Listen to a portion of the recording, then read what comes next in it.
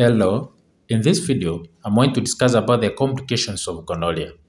Gonorrhea is a sexually transmitted disease caused by a gram-negative bacteria Neisseria gonorrhoeae. It is the second most sexually transmitted disease in the world. It affects both men and women. Gonorrhea is curable with antibiotics. However, if left untreated, it can cause the long-term health problems. What are the complications of gonorrhea? In women, it causes the peripheric inflammatory disease. This is an infection of the fallopian tubes, the uterus, and the cervix. If left untreated, it causes the scarring of the fallopian tube and ectopic pregnancy. During pregnancy, it causes the miscarriage and premature labor. In men, it causes the epididymitis, the inflammation of the epididymis, a long coiled tube that stores sperms.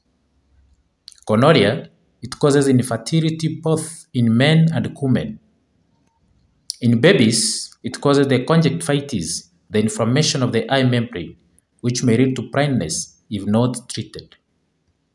It also causes the disseminated gonococcal infection, the DGI. This is when the infection spread to the joints and other areas of the body.